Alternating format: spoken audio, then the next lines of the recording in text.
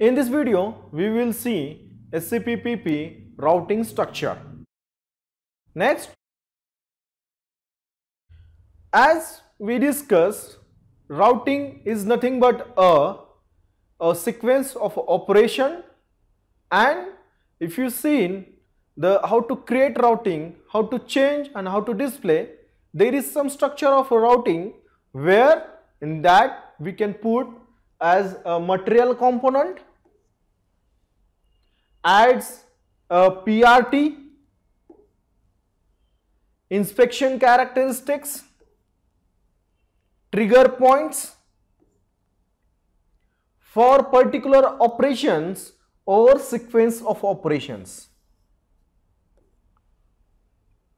So these are a basic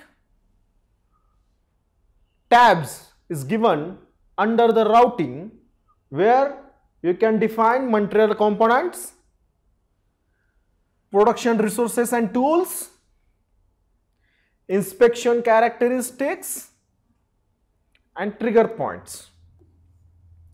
So like this the routing structure is there. So for particular operations, a particular sequence of operation, we can define it. In this practical, we are going to see SAP PP routing structure. So for routing structure, go for creation, put material name,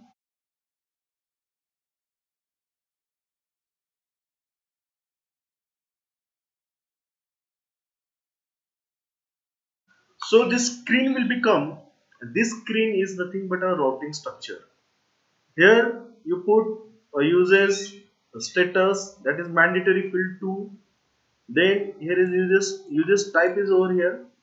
See the types of the uses, for what purpose you are going to be use the routing, for production or design or engineering or reversal, universal you are going to be used, plant maintenance, goods receipt, for what purpose you are going to be use the routing. Next there is the status.